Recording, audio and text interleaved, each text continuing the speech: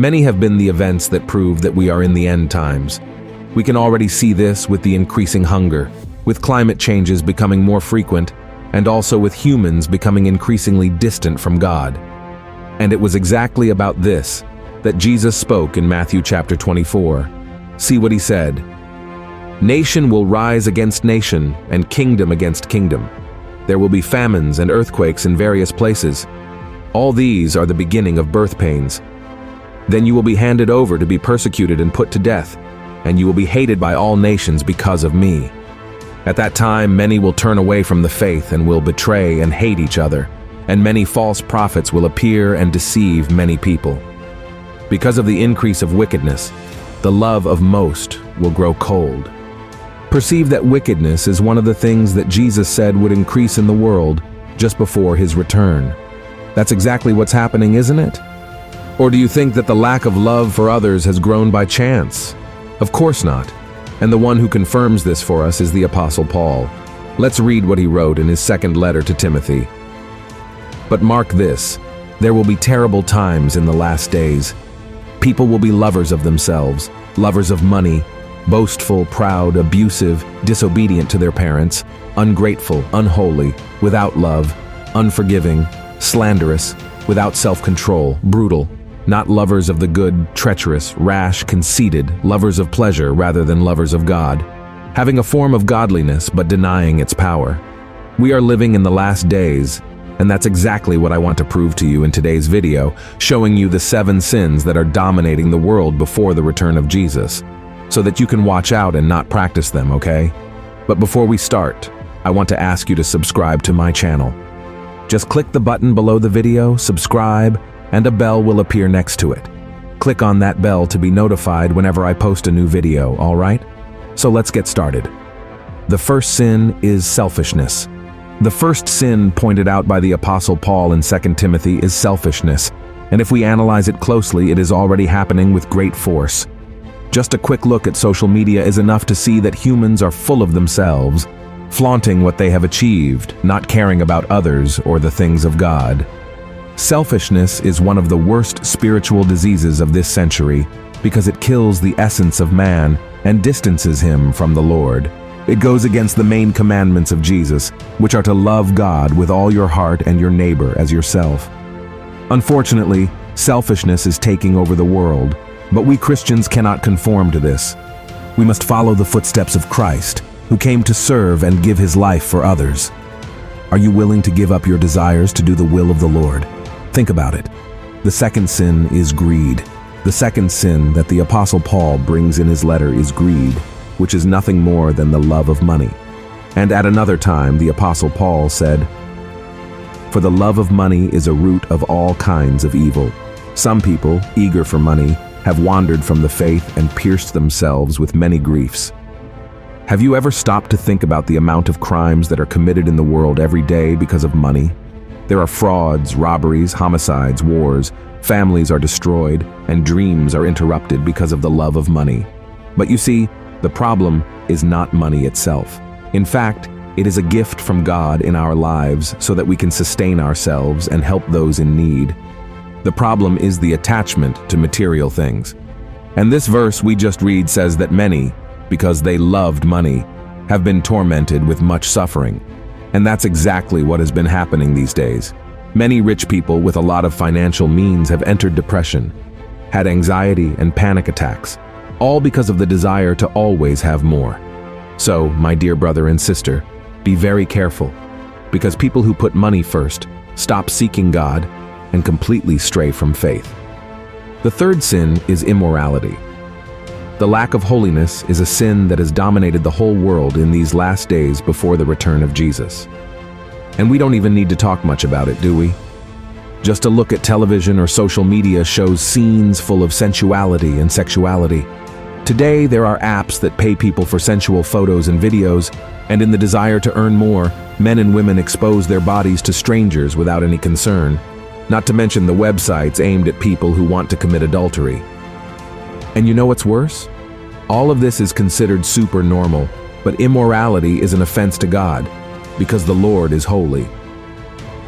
Let's see what the Bible says. Flee from sexual immorality. All other sins a person commits are outside the body, but whoever sins sexually sins against their own body. Do you not know that your bodies are temples of the Holy Spirit, who is in you, whom you have received from God? You are not your own, you were bought at a price. Therefore honor God with your bodies. Brothers, if we want to live with Christ and reign with Him forever, we need to repent of our sins and seek a life of holiness. Therefore flee from immorality and live for the glory of God. The fourth sin is blasphemy. This is the most serious sin a person can commit. Unfortunately, we see it happening all the time in soap operas, movies, series, music, and also on the internet. See what Jesus said. And so I tell you, every kind of sin and slander can be forgiven, but blasphemy against the Spirit will not be forgiven. Anyone who speaks a word against the Son of Man will be forgiven, but anyone who speaks against the Holy Spirit will not be forgiven, either in this age or in the age to come. Blaspheming is speaking ill, cursing, offending, inventing lies, and we know that the Pharisees did this all the time against Jesus. But Christ Himself said that even that could be forgiven. The great danger was blaspheming against the Holy Spirit. You know why? Because the role of the Holy Spirit is to convict man of sin and lead him to repentance. And to be saved, a person needs to repent of their sins. Whoever blasphemes against the Holy Spirit is ignoring the only one who can convince them to abandon sin and receive forgiveness. And maybe you're asking yourself, did I ever blaspheme against the Holy Spirit? My brother, if you are repentant, then you have not blasphemed against the Holy Spirit. Whoever blasphemes against the Holy Spirit does not feel bad or guilty and does not intend to change their life. Jesus made it clear that He never rejects those who come to Him. Confess your sin and you will receive forgiveness. Amen? The fifth sin is complacency. Who doesn't like to be in their comfort zone, right? We like things to stay the way they are, and that's it.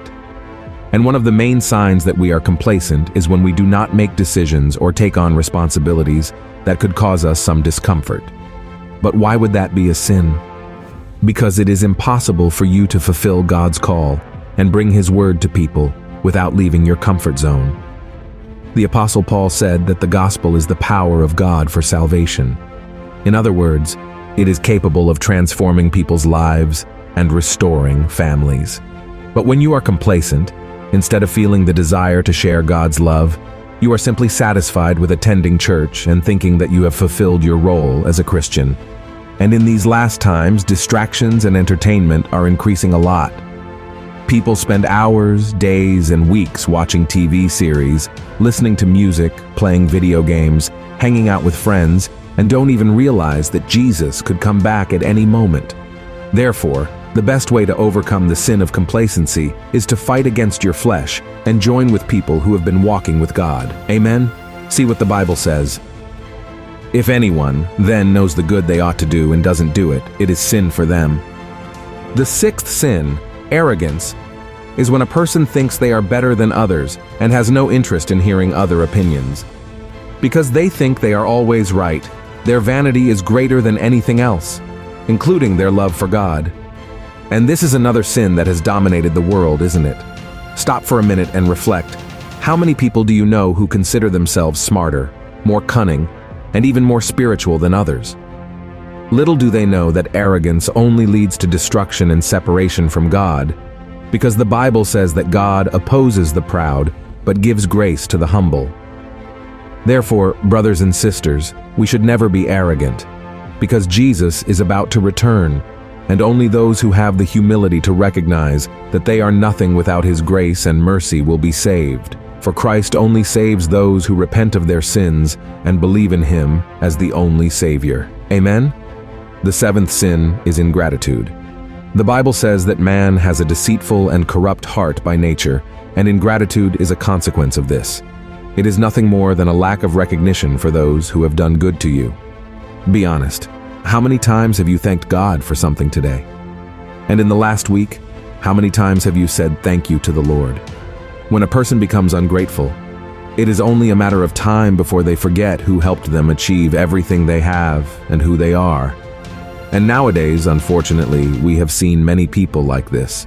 They receive gifts and talents, are blessed with health, material possessions, and still do not recognize God's hand, and do not thank Him for everything they receive. And this is exactly what happened to Jesus when He healed 10 lepers. The Bible says that only one from that group came back to thank Him, and Christ Himself was surprised by the lack of gratitude from the other 9, remembering that this man who thanked Him was not even Jewish.